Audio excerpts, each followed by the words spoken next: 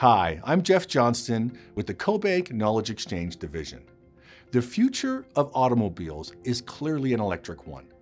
And as the industry moves towards self-driving cars, the impact it will have on the data center market is like nothing we've seen before.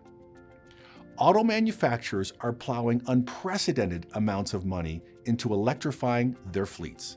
For example, GM has said that by 2035, all of its new auto sales will be electric. Industry leader Tesla plans to sell 20 million cars per year by 2030. It is widely believed that by 2030, most EVs will support Level 4 autonomous driving.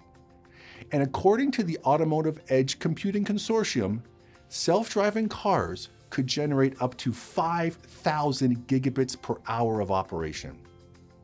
To put that into perspective, today, the average person generates about 150 gigabits per day.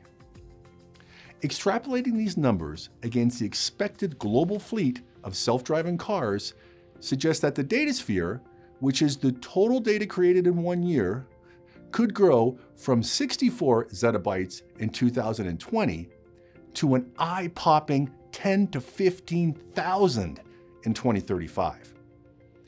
And considering that it took $2 trillion to support today's data traffic, the amount of money needed to support a world where millions of self-driving cars are buzzing through the streets is inconceivable. So, the natural question becomes, is the data center market ready for this? And if not, what does it mean to the future of self-driving cars? The chasm between where we are today and where we need to be is so enormous that money alone isn't enough to bridge the gap. To learn more, read my report on cobank.com.